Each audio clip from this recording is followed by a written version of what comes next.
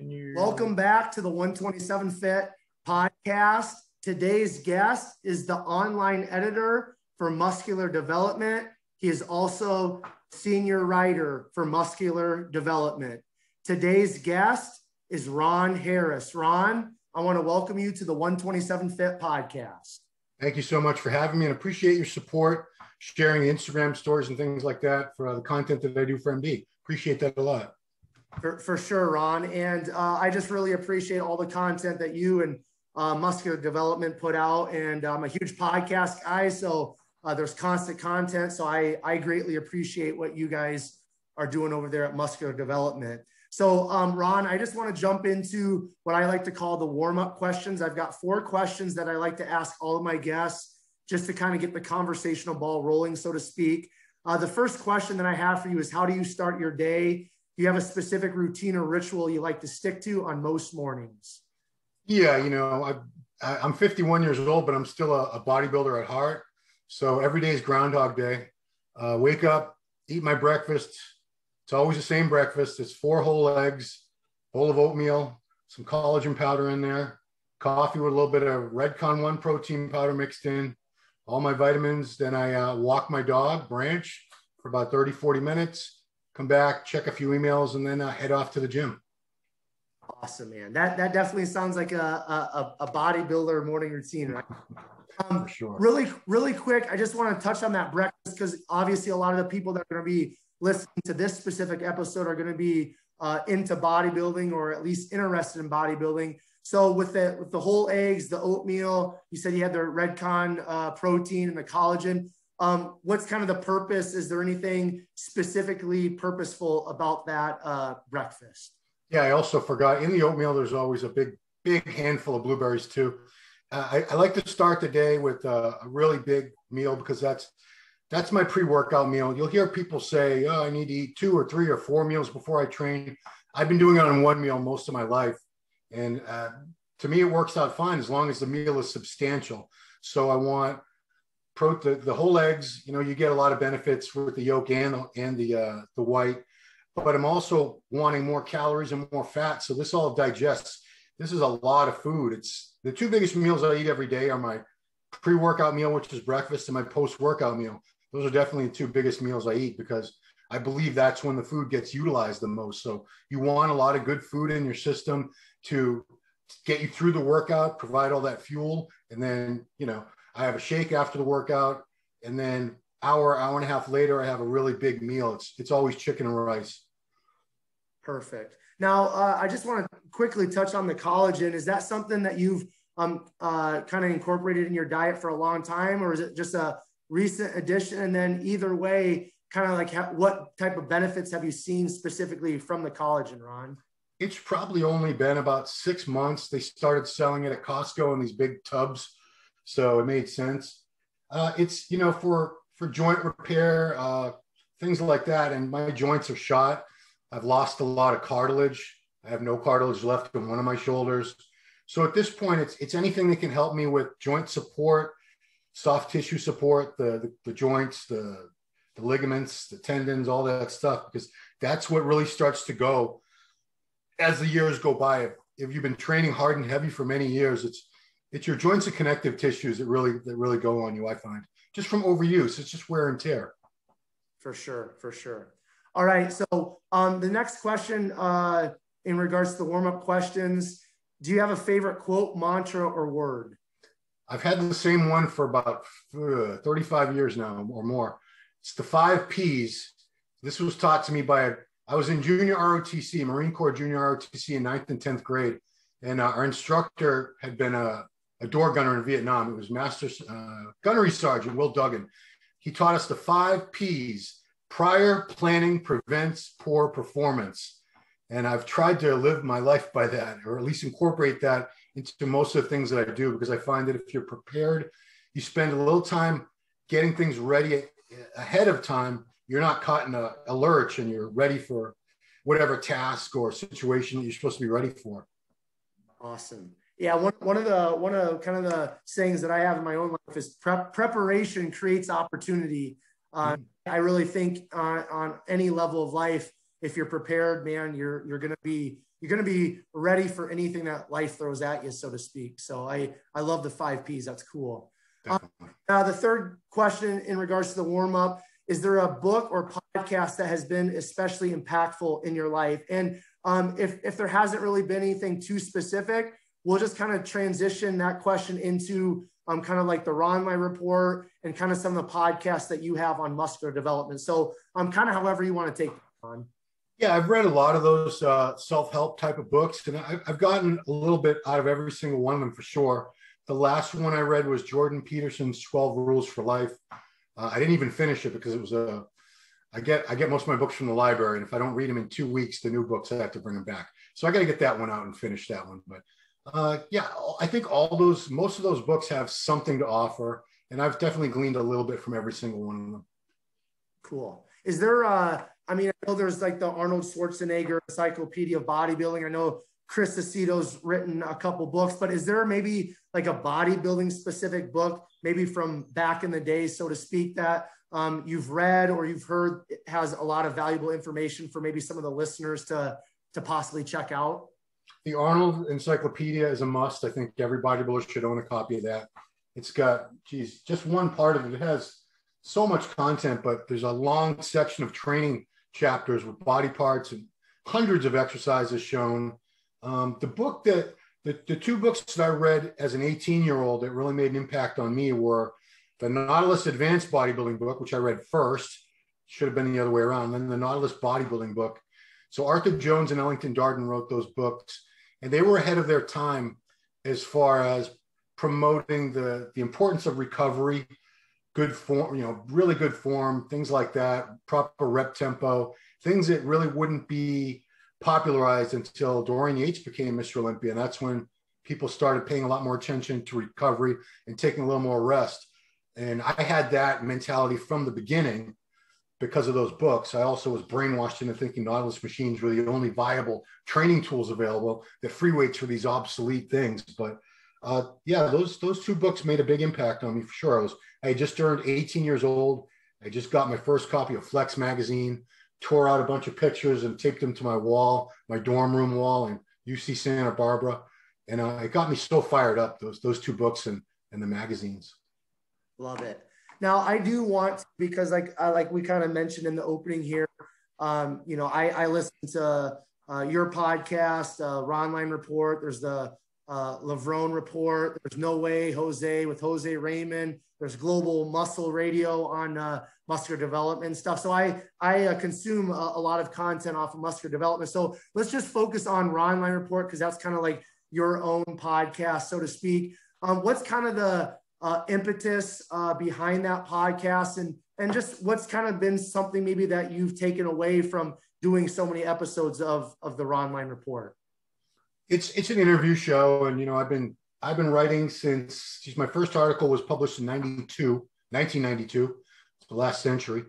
But it's just another way to get the interviews and with the athletes out there, the profiles, because magazines, I resisted this trend, and you can't fight progress, you can't fight evolution, and things have gone digital. Paper magazines, Muscular Development's the last magazine to print a paper magazine every month right now. All the other ones I used to love reading every month: Flex, Muscle and Fitness, Ironman, Muscle Mag, Muscle Media 2000, Planet Muscle, they're all gone now. So I realized if I wanted to still reach people and get the athletes publicity and things like that, I had to do it digitally. And when I got the job as online editor, of course, that was my main responsibility. I'm basically in charge of making sure we have plenty of good content for the MD YouTube channel. And the Ron Line Report, I just want to give credit to the name, the late Peter McGuff, who was a friend and mentor of mine, and I miss him so dearly. He was one of a kind, greatest bodybuilding writer there ever was, ever will be. He came up with the idea in a conference call that we had. At the time, I thought it was so silly. I said, Ron Line Report. Ugh, people are going to roast me for this. But now I kind of like it. It sounds, what else would you call it, really?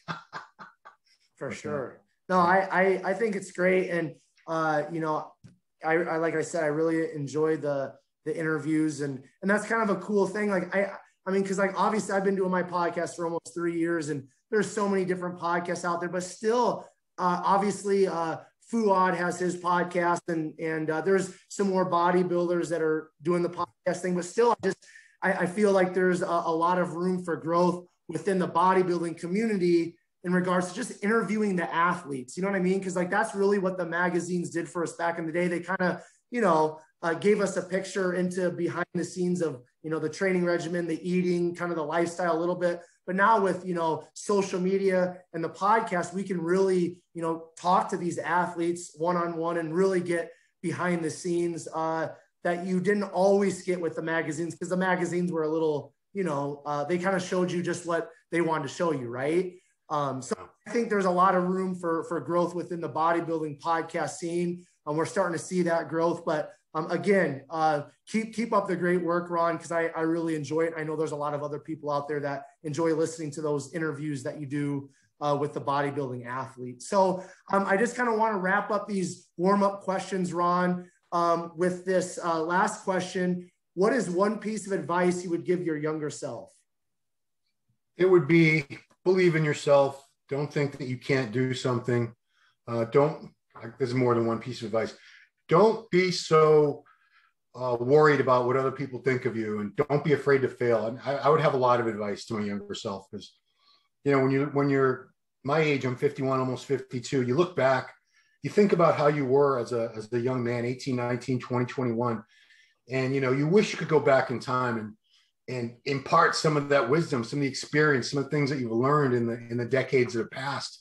We can't, but to anyone out there, I think we're in a good place now, because those messages do get out there. I think social media has been a wonderful thing, because, there's a lot of negativity, but there's also a lot of empowering messages out there. There's a lot of positivity that didn't exist. If you were a young man with no confidence back in the day, there weren't a lot. Maybe you could go to the bookstore and pick up a book or two or something. But geez, there's YouTube. There's a million YouTube channels you can look to for inspiration and motivation and guidance now.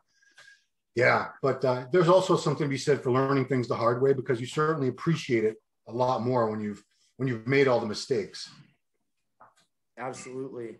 And just to piggyback off of that question, what's like a piece of advice, or maybe a couple pieces of advice you give your younger self in regards to bodybuilding? I don't think I would. I'm actually glad I was naive to a lot of things back in the day. Maybe we touch on it later, but I had no awareness of steroids when I started. So I didn't have any limiting beliefs that I couldn't get bigger or stronger without them. So I just ate and lifted and got bigger and stronger. Whereas I get contacted all the time from young guys who haven't even started training yet, or they're just started training, and they're asking me, what's a good cycle? Where do I get this? How much should I use of that? And it kind of makes me sad that they've achieved nothing yet naturally, and they don't think they can. Either that, or they're in such a mad rush.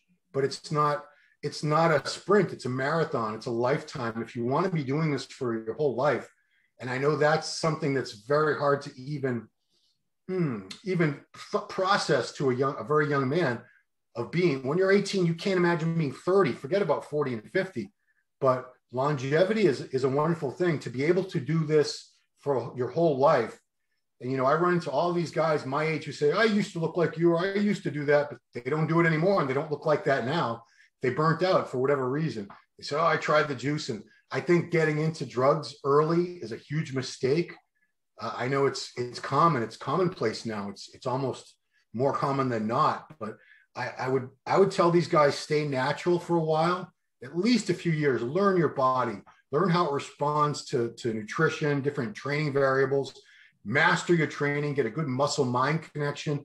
If you do that and make a lot of good gains naturally, then you introduce gear into the equation, I believe you'll get better long-term results. The gear is a very, very satisfying, instantaneous reward, which goes along with everything the culture and society are about now.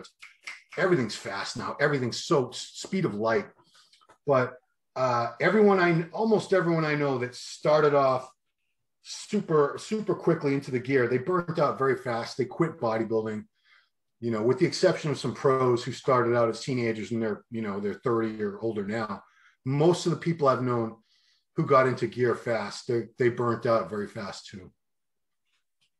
Yeah, and I want you to, because you talk a lot about this a lot, Ron, on the different platforms that you have on muscular development stuff. But I hear you say this a lot, but I want you to touch on a little bit more. And obviously, again, we're going to have people interested in bodybuilding, probably some younger listeners listening to this. But you said it's not a sprint, it's a marathon. And you kind of said this or alluded to it, like, you know, that flies in the face of our culture nowadays, right? Like, we live in this Insta world where it's like anything you want, we can literally have it. It's at our fingertips. But specifically in regards to bodybuilding, you know, like why is it important to kind of like look at bodybuilding as a long game as opposed to a short game? Whether that's talking about the drugs or the nutrition or just the training, like why is it important to kind of have that mindset? Like, hey, if I'm going to get into bodybuilding, this is a long game. It's not an Insta game or a short game. Because, you know, a physique, a good physique, an exceptional physique. And I think I would imagine that should be everyone's goal, is to have a physique that stands out above the average physique in a gym. Why would you want to just do all this and train hard and eat 6 times a day and make sure you get your rest just to look like the guy next to you at the gym? I want to look better. You know, I want to look the best I possibly can. It's me versus me. But at the end of the day, you still want to have a physique where people see you and they immediately know, oh, wow, there's a bodybuilder. That guy's, they might instantly think drugs, but they'll also on some level understand there's a lot of hard work and time that went into that. And you can't build a physique like that very quickly. It takes time. Even with drugs, it takes a couple of years to build a really good physique, at least a couple of years, 2 to 5 years. You know, the exceptions would be, and that's another thing, is we've sort of had our mind warped by the genetic freaks. And I'm sort of responsible for that because I've written thousands of articles about the pros over the years, and they're amazing for inspiration and motivation, but they're not something that you should use as a measuring stick for yourself because, geez, we got people that, like Dennis James, the first 30 days he trained as a teenager, he put on 30 pounds of muscle. You know, that's not going to happen to you guys. I don't know if he was on drugs or wasn't. I'm saying even with drugs, none of you out there, unless you're one of that rare 0.5% or less, is going to make gains like that. If you do, it's fat and water. It's not muscle. And you can't rush something that's great. You just can't. You can't build a Taj Mahal in a week. You know, you might be able to build a shed or something, but you're not building anything that's going to be outstanding or exceptional. For sure. That's great advice and a great point. Kind of at this point in our conversation, Ron, I want to transition into your backstory. That's a big part of the 127 Fit podcast. I love kind of getting the backstory of my guests because we are today in large part, you know, we are today who we were when we were younger, and those experiences and the adults in our lives during childhood shaped who we are today in large part. So if you don't mind sharing with myself and the 127 Fit podcast listeners, where did you grow up? What did those younger years look like? Did you have any siblings? Just kind of touch on just kind of like life for Ron Harris, maybe up to high school, and then we'll kind of transition from there. Sure. I grew up in a city called Waltham, Massachusetts. It's about 10 miles west of Boston. I was one of 7. My mother was married once before my dad. So I had 3 older brothers, 2 older sisters. One sister passed away, and one younger brother who's got the same dad as me. I was really into things like horror movies, drawing. I was a really, really good artist. I was actually class artist in my high school yearbook, even though I stopped drawing and painting shortly after high school, got more into writing. Small kid, wasn't really athletic at all. So that's where the weight training, sort of the impetus for that came in, because I started messing around with weights at 13, 14. We had some weights at the house. 2 of my older brothers kind of messed around with them at one point for a little while. But I used to watch pro wrestling on TV before it was a big deal. It was so low budget back when I started watching it. It was on like Saturday morning at 11 in the morning or something. And I'd see these guys like Superstar Billy Graham, Superfly Snuka, Ivan Putski, Polish Power. There were guys with these big rugged physiques. And when I was 8 years old, I think it was, yeah, it would have been 1978. I was up late at night babysitting my niece, and Pumping Iron came on PBS, the public station, Channel 2 in Boston, GBH. And I'd seen the wrestlers, but these guys had a different look to them. The bodybuilders, it was Arnold, Franco, Lou Ferrigno, Mike Katz, Robbie Robinson in that movie. And I was just blown away by the look. And, it would be a few more years until I really got into quote unquote bodybuilding. But by the time I was 14, I was training regularly, not legs. I didn't touch legs till I was 18, but I was doing it probably 4 or 5 times a week, not really knowing what I was doing, just bench presses, curls, whatever I could figure out on my own. But I knew I wanted to be bigger and stronger. I was hoping to get more attention from the girls because I wasn't getting much. I was very short. I started 9th grade at 4'11", 95 pounds, graduated at 5'8", 140. So, I didn't put a ton of muscle on in those years, but it was enough that I could see something was happening. And I knew if I kept going, I was determined to keep going until I looked a lot bigger and stronger. However long it took, however hard it was going to be, I wasn't going to give up. And that was my thing. I was never going to give up. Well, like when you first kind of saw Pumping Iron and stuff, and you said you were watching the wrestlers and stuff, and there was like a different type of physique. Was it just something like instantly once you saw, Arnold and Franco and all those guys in Pumping Iron, was it just something like instantly that just like grabbed your attention? You're like, that's what I want. Well, you know what? Now that I think of it, and I've actually never thought of this connection before. When I saw the wrestlers, I never in my wildest dreams thought these guys, I thought they just looked like that. I thought these big muscles just, just like people are short or tall, just naturally, I thought these guys are just big and muscular. That's how they look. But when I saw Pumping Iron, they were training scenes. So I'm like, oh, wait a minute. Something must have clicked in my brain where I said, even though I was only 8 years old and I was still a few years away from starting, something must have clicked in my brain that these weights and the training, that's what makes these guys look like that. And, that seed must have been in my mind for a few more years before I finally started training myself. But that had to be it. You just cracked the code. There you go. Now, what did you play any sports, or were you involved in kind of like any extracurricular activities, middle school, high school, or not, Ron? So I tried baseball as a kid. I was horrible. Only lasted 1 season. The only sport I played, well, let's see, 9th and 10th grade when I was in the ROTC, this wasn't a sport, but I was on the drill team where we did all the tricks with the rifles, like spinning them around and throwing them to each other in the air and catching them and making a lot of noise with the heels and the rifle butts on the ground. Did that for 2 years. We won some awards. But the only sport I ever actually played, just before, sometime in the fall of my senior year of high school, my friend Darren said, "You want to go out for wrestling?" I said, "We have a wrestling team?" Because they got no love. We had, I don't know, a dozen sports at my school. Football was king. Basketball was a big deal. Hockey was a big deal. We had a wrestling team, and I guess, they didn't get a lot of publicity. So I did that for a year. I was okay. I wasn't outstanding. I had no coaching. I don't want to throw the guy under the bus. I don't even remember the coach's name, but he worked with the varsity players or the varsity teammates. And I was on the junior varsity because the guy who was my weight class, Carl, another senior, he was captain of the team. I wasn't going to take his place. So there was no coaching. We were sort of left to our own devices in the corner. And we tried to watch what he was telling the other kids. But yeah, I'm sure I could have been a little better with some coaching. But it was fun.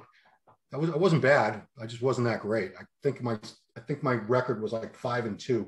They let me wrestle in 7 matches. So yeah. What about because we're going to get into, obviously, with you writing for the magazine, all articles that you've had published over the years, we're going to get into kind of the writing, but you kind of mentioned like drawing and a more artistic side when you're younger. Did you kind of like, were you involved in like any type of art activities or anything when you're younger? And then when did that kind of fall to the wayside? And then how did you kind of get interested then into writing? Yeah, I never did anything with the art outside of school. I was, as a junior, I think I was actually contemplating art school, and I hung out with a few kids who were 2 grades older than me, and some of them did go to art school, and they were I recognized that they were much better than I was, and that they were more devoted to it. I was pretty good. I wasn't a great artist. I was pretty good, but I didn't it was just a hobby. You know, at the same time I was writing, I had little journals. Luckily I have a couple of them. And I look at little short stories I wrote when I was, 14 years old, and they're hilarious to look at now. But I started to enjoy the writing more because I found I was better at crafting things on a page than I was with a pencil or a paintbrush. It just seemed to me there was more opportunity for more to create my own worlds with words, less boundaries than there were. And I'm sure if I had been more devoted to art, I could have been better at it. I just couldn't see myself doing that as a career. Where writing, to me, movies were always my thing. I loved movies, especially horror movies. So my fantasy back then was to be a horror movie writer director. That was my thing. And I ended up going to film school. Okay. Well, let's talk about that a little bit, because also I know one of the, I can't remember the name of it on Muscular Development, but I know one of the ladies that's a part of Muscular Development. She has a little show where she kind of goes behind the scenes, and she did an interview with you. And I know it's Jen Gerisi. Yeah. Who is it? Jen Gerisi. She's our chief operating officer for Advanced Research Media. Okay. Yeah. Cause she does a great job of kind of going behind the scenes with some of you at Muscular Development. And I love her little episodes that she puts out every once in a while. But I know on there she had mentioned something about you had written a book. So let's talk about going to school, and then let's also talk about, since we're kind of on the subject of the writing, let's talk about the book that you've written. And just I want to, obviously it's a big part of who you are, right? The bodybuilding, but there's also this writing side of Ron Harris, and I think it's kind of fascinating, because I consider myself a writer, and I love writing, and I feel like I have a natural gift and knack for it. And a lot of people don't. So talk about going off to school, and then talk about, writing this book, and then just kind of like talk about what writing does for you, kind of what it means to you outside of just writing articles, in regards to bodybuilding. Yeah, real quick, I don't know if you were going to get to it, but I should probably cover what got me into this industry. Are you going to get there eventually? Yeah, let's talk about the school and the writing, and then we'll. Okay, so the school. I went to school for film studies at UC Santa Barbara, and then I transferred to Emerson College in Boston with mass communications / film was my emphasis. So it was a lot of film classes, a lot of writing classes. Things like voice and articulation, where you lost your regional accent, which is why you can't tell I'm from Boston when you hear me speak. It was a great time. But the books, I actually wrote 2 books, very, very different. So one I wrote in 2008, it's called Real Bodybuilding, Muscle Truth from 25 Years in the Trenches. That's more or less an instructional book, covers training, nutrition, supplementation, mindset. And that is, I self-published that. You can find it on Amazon, or Author House was the self-publishing place. But, I always liked fiction writing. I always liked horror writing. I've never been known for it.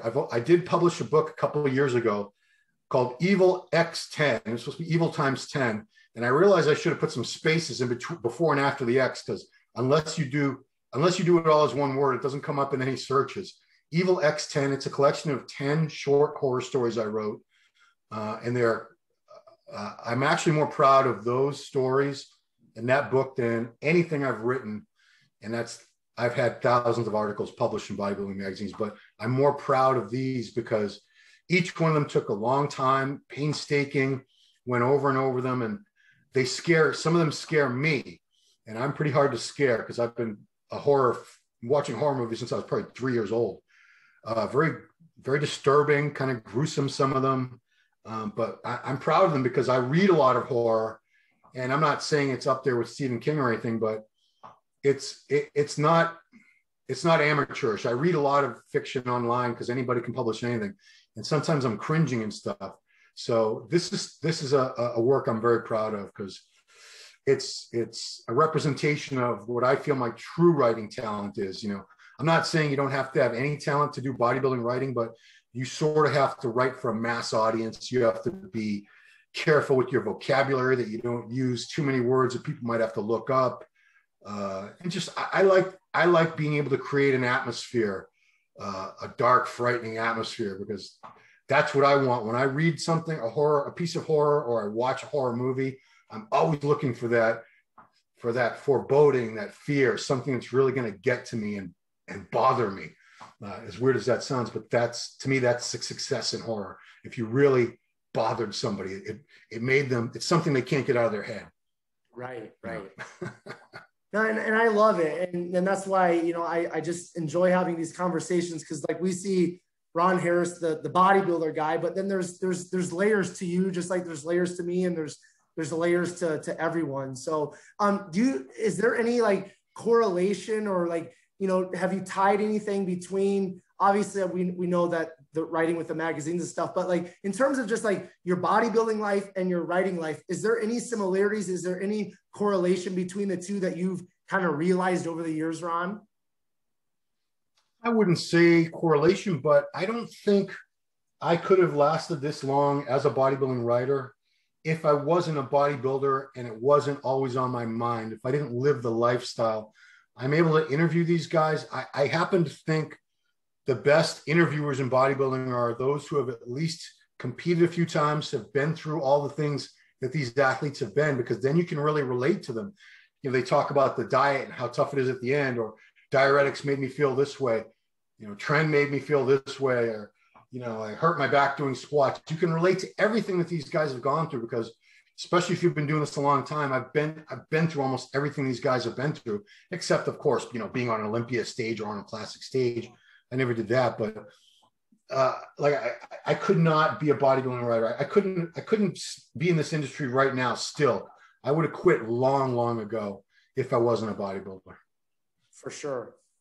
Now, before we transition, how you kind of got into the fitness industry and all of that, when you went off to college, kind of doing the more of like the speaking, the art type stuff, what was kind of like, so like in high school, what was kind of like your goal to go to college? What were you kind of wanting to do before you got into the fitness industry?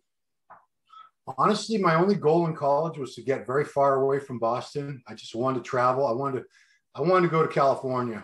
So I only applied to the UC system, the University of California. I applied to 4 of them. I got into 2, and I picked the one that looked cooler, Santa Barbara. They had to have a film studies program. That was the only caveat that I was looking for. But I wasn't thinking anything except vaguely. I wanted to work in movies. Didn't have a lot of clear goals. I certainly never thought I'd end up in the fitness industry at that point, ever. Right. And was the draw to California, was that specifically just from reading the magazines and seeing everybody out there on the beaches and the muscles? Yeah, when you grow up, you know, I grew up in Boston. We have very long, very cold winters, windy, a lot of snow.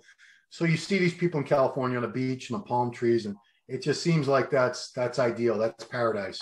You know, to an extent, the weather out there was fantastic, but you know, there were other things. Like I lived there for 10 years. I ended up being there from 91 to 2000. So certain aspects of it I enjoyed a lot. Other things I've been back to visit a couple times since, and I would never want to live in the LA area, Southern California now. It's changed a lot. For sure. Yeah, I'm from Iowa, and that's where I'm at right now. So I grew up, you know, I'm a little younger than you, but I grew up with the magazines, and all you ever saw was like the guys on the beaches, and they were jacked, and they had the girls in the cars, and then you have you know, Gold's Gym Venice, and you know, you see Arnold and Franco working out in the sun, and like here I'm in Iowa, and it's like 20 below, and you got a foot of snow, and it's like, dude. So I actually, one of my big goals was I was looking at colleges, you know, out of high school to go to after I graduated high school. I never ended up going out there. I've been obviously out to California numerous times, but it's just kind of funny, like some of us growing up with the magazines, kind of like what the magazines showed, like how much that really played into us as young men and young people. It's just kind of fascinating and interesting to see that, you know. So, and you know, it actually was a bodybuilder paradise for a long time. I caught the tail end of it. I was out there in the 90s. That was probably the very last decade where you had so many bodybuilders from the world converging on that Venice, this little 2 or 3 block area. They all came out and stayed at the Marina Pacific Hotel. They would train at Gold's Gym. They would go eat at the Firehouse. They would go walk on the boardwalk. And anytime I went down there, and when I lived there, I would be there almost every weekend down at Venice Beach. You'd see pros from around the US, from around the world, top amateurs. they all made that trip at least once a year. So it's pretty cool. You'd walk into Gold's Venice and, here's Mr. Sweden over here. Here's the European champion. Here's someone from Australia. Here's somebody from Florida, New York, Detroit. And they were all in this one place because back then it was the Mecca. Now everybody's scattered to the four winds. You don't need to be any one particular place anymore. Yep. It kind of looks like just from my eyes on social media that Vegas is kind of starting to be a little bit of a new Mecca, huh? Yeah. I think its property is cheaper out there. The traffic isn't as bad. Yeah, I think a lot of people have soured on LA. It's just not what it used to be. It's always in a drought. It's just the traffic out there. I mean, that sounds like a minor thing, but it's not. If you're spending hours a day sitting on a freeway, I can't imagine doing that. I'd lose my mind. Right, for sure. So let's talk about how you got into the fitness industry, Ron, and then we're going to kind of just start unpacking all the bodybuilding things here. So just touch on the kind of the break that you got, how you got into the fitness industry, and we'll just kind of keep our conversation going in that direction. Sure. So the last semester I did at Emerson, they offered something called the LA semester where you could go out there. You only had to take 2 classes, I think, and they were in the evening. And that left you free to do an internship in your field of interest, some company that was somehow related to what you were studying. And I had been watching this show on ESPN called American Muscle Magazine. It was a monthly 1-hour show, magazine format. They did contest coverage, athlete profiles, workouts. They had cooking, they had fashion, gossip. It was really like a magazine. And I used to tape it and watch it on VHS over and over again. I said, let me try to see if this company, American Sports Network, if they'd take me for an internship. So I sent my little demo tape off and my resume off to the executive producer of the owner of the company, a guy named Lou Zwick. And sure enough, he said, come on down. And immediately I was only supposed to be there like 15 hours a week. Immediately he wanted me there 40 hours a week, had me doing all kinds of odd jobs. And then, so that was January 91. I was only supposed to be in California till I think end of April or beginning of May. I think it was May, beginning of May, the semester was over. Now I was supposed to go back to Boston, but I never went home because he offered me a position to work there. And I was like, wow, okay. So immediately I was writing scripts for this show that was being broadcast all over the world. I'm 21 years old, just even while I was still in school. I wasn't even out of school yet. And then a couple of the guys that were associate producers, I mean, they would go out and film the segments and go back and edit them. They didn't quite quit, but they were sort of disgruntled. So they stopped doing as much work. And I was asked to come in and fill in for them. So I stepped into that position, associate producer. So I was going to the contests. I was going filming bodybuilders down at the gyms, Golds and Worlds in Venice, different places.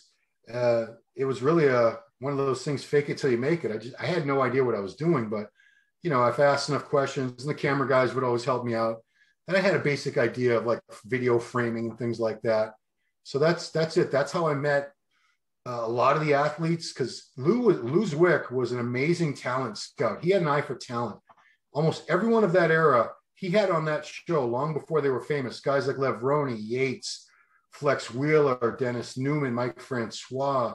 You could go on and on. Franco Santorillo. You could go on and list 200 or 300 athletes that he had on that show, either before they were pros or before anybody really knew or cared who they were. So I got to know all them. I got to know the supplement company owners, the magazine owners, the photographers. That's where I made all my contacts that I would serve me later on as I left and became a writer. But I did that for 8 years. That show. Okay, so. I mean, one of the reasons why I enjoy you interviewing and stuff, Ron, because you kind of give people like myself, who's just like a huge bodybuilding fan. It's like I can kind of see myself in you when you're talking to these athletes, and interviewing, because like you're a passionate guy. Like yes, you're a bodybuilder, but you're also a fan. It's like you kind of like you're that guy that kind of gets to go behind the curtain that a lot of us wish we could or had an opportunity. So when you had that opportunity, initially when you got into the fitness industry, were you just kind of like in awe and just kind of blown away. That's like, whoa, like here I was looking at all these guys in the magazines watching, you know, Pumping Iron. It's like, literally, I'm here interviewing these guys. I get to interact with these guys. What was kind of like your mindset when you had that opportunity initially? Yeah, I was certainly starstruck because, like I said, I had started reading the magazines in late '87. So the first year I was working for the show American Muscle, I would meet guys like I was part of the video shoot that Lee Haney did for his workout video that he was doing for Twin Lab at the time. So I got to meet Lee a few months before he won his 8th and final Olympia. I met Rich Gaspari that year, Lee Labrada. I had already met Gary Stride and Mike Christian, but you know, because back then, before social media, before YouTube, these men had an air of mystique about them. They were larger than life because the only access we had were those magazines, which just gave you a little snapshot. You didn't really know them as people. You didn't know about their day-to-day lives. You'd see training shots of them. You'd see competition pictures of them, but you didn't hear them speak unless you bought a video or saw them on this show. So yeah, for me, it was crazy because I was and still am a fan. And again, like I said, if I wasn't a bodybuilder, I couldn't do this. If I wasn't a fan of the sport, I would have stopped doing this a long time ago. When I run into occasionally people that work in the bodybuilding media that I can tell have no interest in the actual sport, I don't know how they do it. It's like I couldn't cover golf or I couldn't cover NASCAR because I just don't care. It doesn't interest me. But, you know, bodybuilding, I still look forward to, wow, who's going to be in the Olympia this year? Oh, who's getting ready for this show? How are they looking? How are they going to stack up? You know, I hope he looks better than last time. I hope he brought this body part. I hope the condition. And at the contest, I'm still like a little kid there, comparing the guys and trying to figure out how they're going to place. To me, it's exciting because I don't follow other sports. I'm very much unlike the typical American male. I don't watch football. I don't watch baseball, basketball. I could care less about any of those things. I never had it. You know, my late father was not into sports. Maybe that's why he never passed on that. Nobody passed on that love of sports to me, but I don't care about pro sports. But when I watch bodybuilding, I get excited. I know what the judges are looking for. I know what the athletes are supposed to look like. And, you know, I always want to see how it's going to turn out. Who brought the best package that day? Who's going to unseat who? That, to me, that's my sport.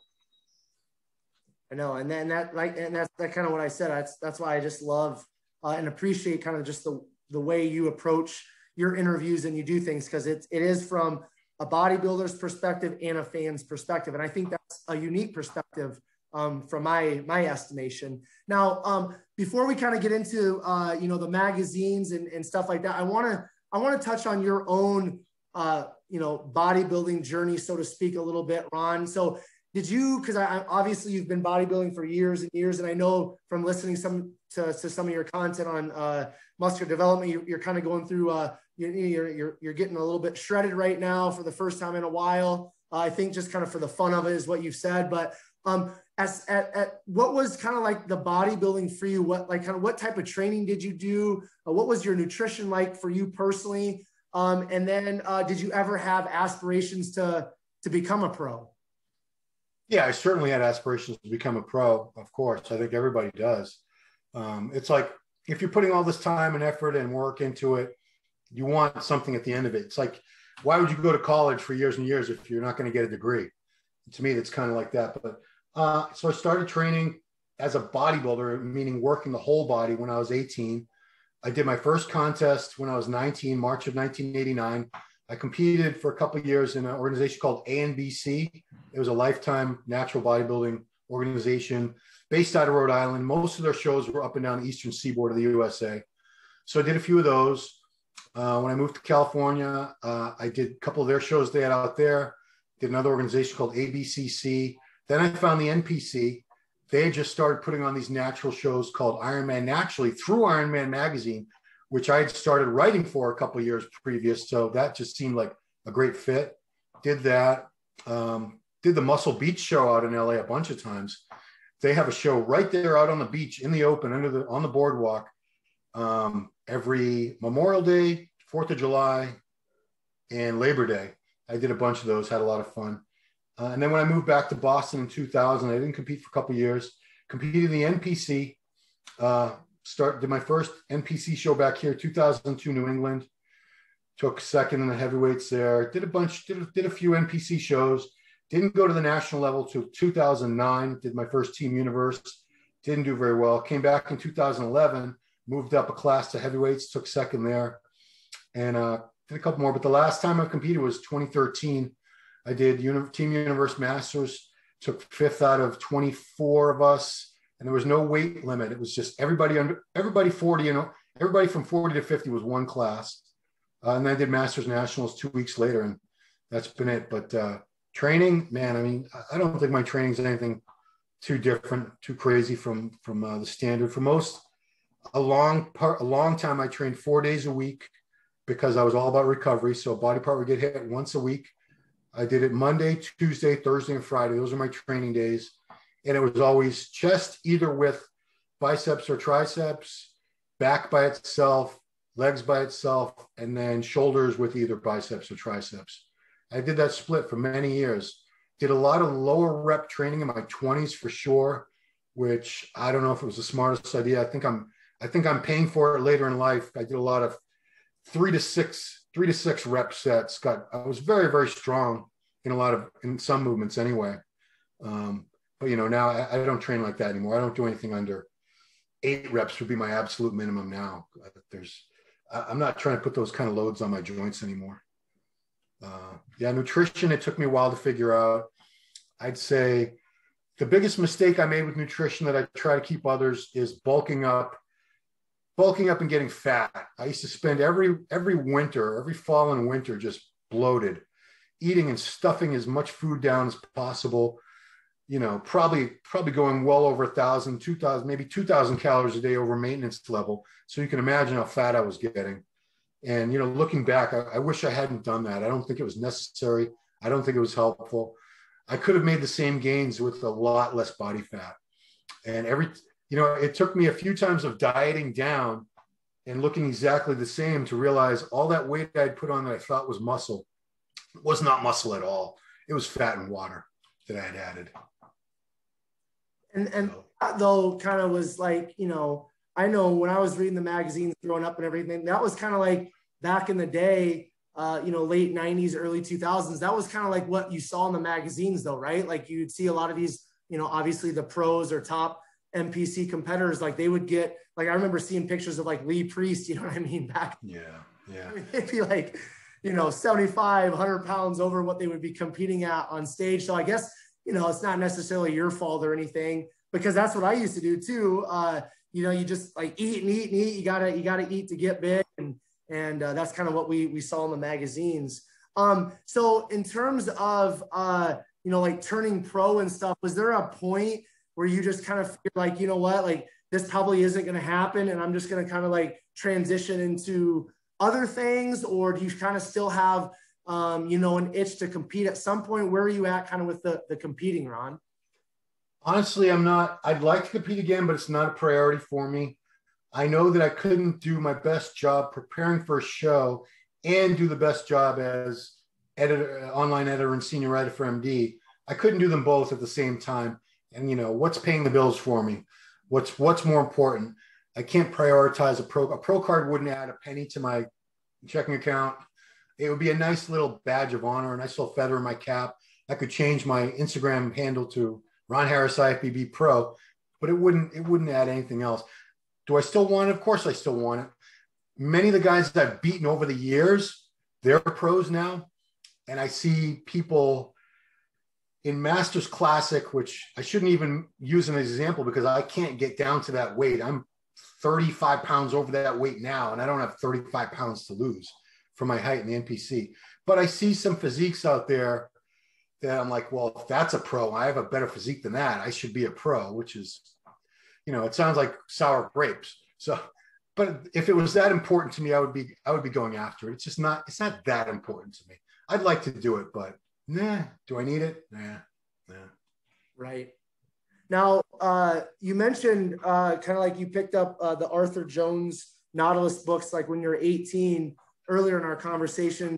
And I've also heard you talk about Dorian Yates. I think he was probably a big influence in terms of the way that you train. Outside of Arthur Jones and Dorian Yates, were there any other people that you really kind of based some of your training and bodybuilding lifestyle off of? Yeah, I would say for sure Dorian Yates, Mike Mentzer were both big influences on me. Mike Mentzer, again, going back to the Arthur Jones thing about intensity, he really put it in my head that you need to train harder every time than you trained last time, which is almost impossible to really do. But it made me think about setting the bar for yourself higher every time, or at least trying to. Another influence later on was Dante Trudel with DC training, because he really put that idea back in my head about trying to get stronger. Unfortunately, at that time, I was already in my late 30s, so my joints are already really starting to go on me. I wish I'd found that system maybe 10 years before, when my joints would have been were healthier and would have gotten along better with that progressive overload every workout. But I've tried to take a little bit from everybody, because I think everybody out there who has a lot of experience training, whether they're a so-called expert or not, everyone's got something that you can take away. Like when I'm in the gym, I'll watch people. I'm always looking for ideas. If I see someone doing an exercise, maybe they're doing it not the best way it's supposed to do it. They saw it somewhere, and I'll say, let me try that next time and see if I can make it feel right or improve upon it.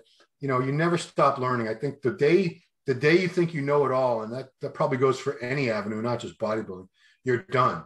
You should always keep an open mind, always realize that there's something you don't know yet. There's something out there you haven't tried or done that could probably help you reach a higher level at whatever it is your goals are. Absolutely. So I want to kind of like wrap up our conversation, Ron. So I just want to talk about how you kind of transition into writing for the magazines, and then kind of like end with muscular development, where you're at currently. So just share with myself and the listeners kind of how you got into the magazine writing, and then how you transitioned over to muscular development, kind of taking care of all the online stuff. Sure. So early 1992, I was working the American Muscle job, and I was down at the Ironman magazine headquarters in Marina Del Rey at the time. And I was filming Lonnie Teeper doing a preview of the Pro Ironman show that was going to happen that year. And I met Steve Holman, the owner of the magazine. He owned it along with Mike Nevue. I'm sorry, John Balick, and he was the owner. And Steve Holman was the editor. And I took Steve aside for a second. I said, Steve, how does one go about writing for your magazine? How can I submit something? He said, fax it to this number. This is back when we had fax machines. There was no email yet. There was no internet yet. So I came up with a little something, faxed it to him, and he said, sure, send me an invoice. I'm like, invoice? All right, great. So I did that on the side. I started writing for Ironman. This is all while I did all this on the side for years while I was doing the TV job. Next magazine after Ironman that I got in with was Muscle Mag International. I did a ton of work for Bob Kennedy and Gino, aka Johnny Fitness, over the years. They were very good to me. They gave me a lot of assignments. My goal ultimately, as I got near the end of that TV job, I didn't want to do it anymore. I wasn't enjoying it. I liked the writing a lot more, but I needed to have enough writing to make a living at it. And I ended up getting fired or quit from the TV job. To this day, that's still in contention as to what happened. But I had to take a job as a personal trainer for about a year and a half. And while I was doing that, I was writing constantly. But my goal was I need to be making enough money to pay all the family bills. I had 2 kids by that time. And by the end of by fall of 2000, I had enough work. So we sold our house, and I came back to Boston, and I continued writing for the magazines. And how I got in with muscular development was there used to be a writer called The Sandwich. That's what he went by. His real name was Josh. He was known as having these very outrageous interviews where he would, especially with female athletes, where he would ask very cringy questions, looking back at it now, sexual type of questions and stuff. And he also was a ghostwriter for a few of the bodybuilder columns in the magazine. He was getting tired of doing that. So he said, do you want to write these? He subcontracted me. He was taking some of the money and he was giving me more than half of it. So I started doing that for him. And then one day he had an assignment he didn't want. It was an interview with Jenna Jameson. At the time, she was a top adult film star in the world. And he didn't want to do it. And he knew I had done a couple interviews with adult film stars I did one for Muscle Mag, 2 for Testosterone. Anyway, did the interview. They accepted, and that was the first thing I had in MD under my own name. And from there, it sort of snowballed. sandwich, Josh, he didn't want to do the columns anymore. So I sort of took over and started doing a bunch of the athlete columns.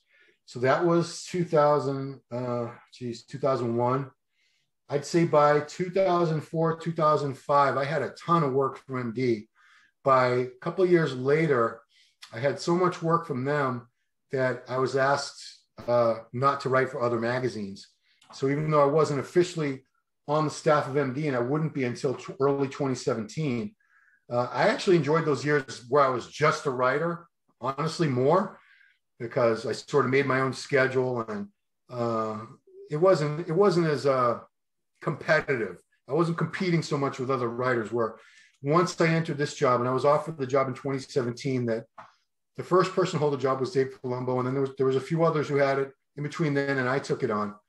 But then I became responsible for all the online contest coverage, the video content, things like that, and it was a lot more involved for sure. And I'm the only online editor that still does all the writing. None of those other guys did more than like one column. Like, Dave did like one column a month. Most of them didn't do any writing at all. So I do all the writing that I used to do every month. Plus on top of that, I still do all this for the website and the YouTube channel. And I'm at these shows. We don't cover a ton of shows, but I need to be there. I'm the guy. That's me. For sure. Yeah. And I think it's just awesome, because there's been a lot of different websites and a lot of different magazines and a lot of different contest coverage over the years. And you and Muscular Development are kind of have stood the test of time. And I think it's so cool that you guys still go to these pro contests and you interview the athletes and stuff. Cause it's just something, especially back in the early 2000s, it was an awesome part of the bodybuilding culture. So just to wrap things up here, Ron, kind of one last question I want to ask you, in terms of IFBB Pro men's bodybuilders, who are some of the up and comers, some of the younger guys, this next generation crop that you're excited to see over the next 2, 3, 4 years mature and compete on the Olympia stage? So 2 guys I'm really looking forward to seeing what they're going to be able to do are Nick Walker and Hunter Labrada. Sergio Oliva too. He's a little older though, but we're talking about younger guys. Nick Walker in particular, I've seen him at both. He's only done these 2 pro shows so far, but the potential on him is just enormous. I could see him, I don't want to say winning an Olympia because I've said that in the past about guys like Lev Roney and Flex Wheeler and Sean Ray, and they never won an Olympia. But I think he's going to be so good, and I think I see the same thing with Hunter. They both have what we used to say, they have their head on a good head on their shoulders. They've got everything in priority. They're hard workers. They do what needs to be done. They improve. Every time you see them, they're better and better. And they don't make excuses. They have great attitudes. Just the whole package, mental attitude, genetics, work ethic. Those would be my top 2 guys. I'm sure there's more. Classic is another division. There's so many. I can't wait to see what Bumstead's got in store for us this year, because he made such a leap from 2019 to 2020. Even if he's only 5% better this year, that's going to be amazing to see. You got other guys in the division like Terrence Ruffin, Alex Cumbernero, Steve Lorius. 212, you got guys like Lunsford coming up the ranks.